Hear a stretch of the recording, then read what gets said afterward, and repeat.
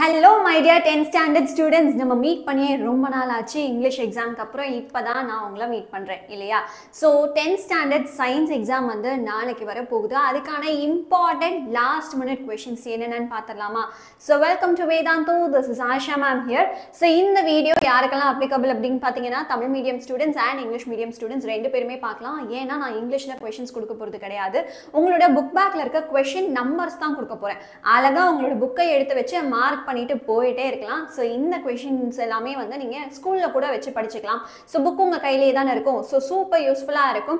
So யாருக்கெல்லாம் இந்த science எக்ஸாம்ல சென்டம் எடுக்கணும் அப்படிங்கிறது எய்மா இருக்கு.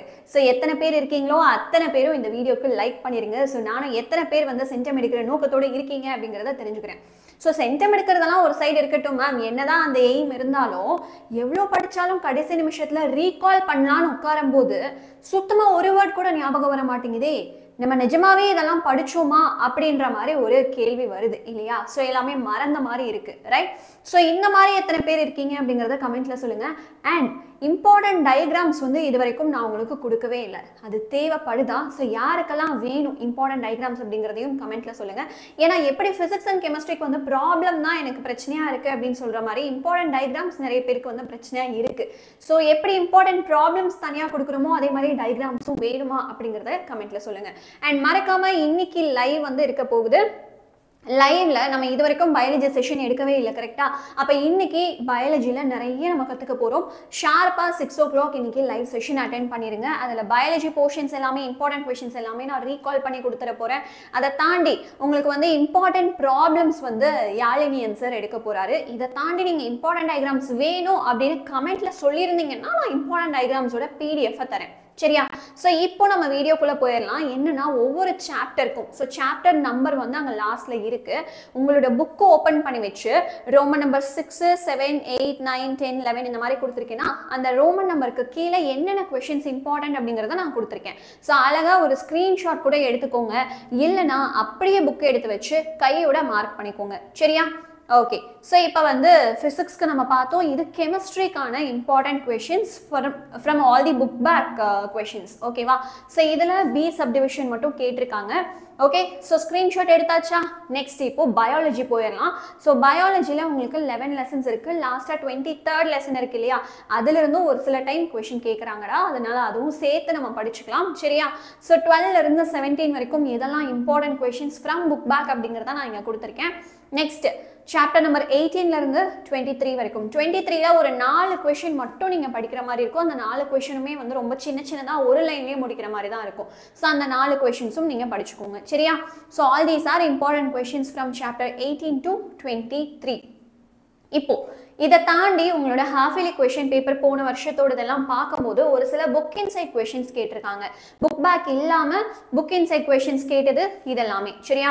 So differentiate atoms and molecules, IUPAC name for இந்த 2 காம்பவுண்ட்ஸ் கேட்டிருக்காங்க. ஸ்ட்ரக்சர் ஆஃப் ஹியூமன் ஸ்பெர்ம் கேட்டிருக்காங்க. அண்ட் இந்த ஒரு ப்ராப்ளம் இருக்கு இல்லையா, இது புக் பேக் ப்ராப்ளம் தான்டா, ஆனால் இந்த நம்பர் மட்டும் மாற்றிட்டாங்க. ஓகே, ஸோ எவ்வளோ நியூட்டன் ஃபோர்ஸ் அப்படிங்கிற நம்பரை மட்டும் மாற்றி இன்டீரியர் கொஷின் மாறி கேட்டிருக்காங்க. பட் புக் பேக்கில் இருக்க அதே ப்ராப்ளம் தான், நம்பர் மட்டும் மாறி இருக்கு. தென் பிரின்சிபல் ஆஃப் ஃப்ராத் ஃப்ளோட்டேஷன் கேட்டிருக்காங்க. காப்பரோட ஆக்ஷன் ஆஃப் ஹீட்லேருந்து கொஷின் கேட்டிருக்காங்க. அந்த 2 ஈக்குவேஷன் உங்களுக்கு இருக்கும் இல்லையா? பிலோ இவ்வளோ டிகிரி செல்சியஸ்னா என்ன ஈக்குவேஷன், ஆஃப்டர் இந்த டிகிரி செல்சியஸ்னா எவ்வளோ equation? I think that is 1370 or 78 டிகிரிஸோ இருக்கும் இல்லையா? அதுக்கு கம்மியானா என்ன மாதிரி ஈக்குவேஷன் வரும், அதுக்கு அதிகமாக டெம்பரேச்சர் இருந்தால் என்ன ஈக்குவேஷன் வரும், அது ரெண்டுமே கேட்டிருக்காங்க தனித்தனியாக.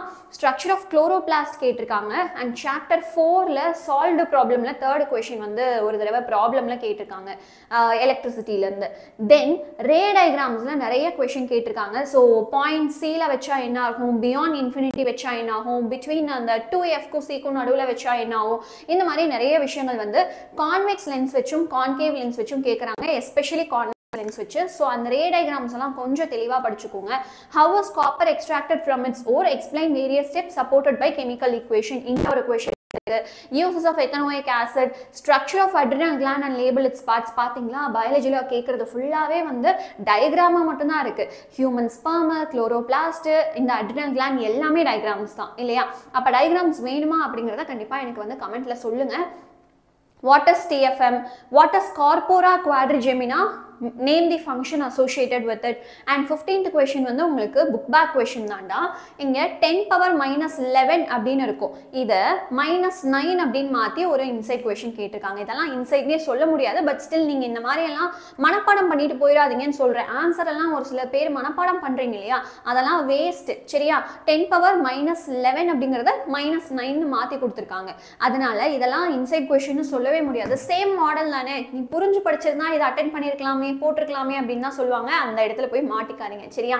So all these are the important questions. So இது வரைக்கும் நீங்கள் படிக்க ஆரம்பிக்கல அப்படின்னாலும் பரவாயில்ல, இல்லை படிச்சதை மறந்து போச்சுன்னாலும் பரவாயில்ல, முதல்ல உட்காந்து இந்த கொஷின்ஸை தரவா முடிச்சிருங்க. சரியா? மற்ற கொஷின்ஸ் எல்லாம் நீங்கள் படித்தாலும் சரி படிக்கலனாலும் சரி, இந்த கொஷின்ஸை இப்போவே உட்காந்து இன்னொரு தடவை ரீகால் பண்ணி ஃபிங்கர் டிப்ஸில் வச்சுக்கோங்க. மற்ற கொஷின்ஸ் எல்லாம் நீங்கள் விட்டாலும் பரவாயில்ல. சரியா? So all the very best for your preparation. And மறக்காம இன்னைக்கு 6 o'clock லைவ் வந்து ஜாயின் பண்ணிடுங்க.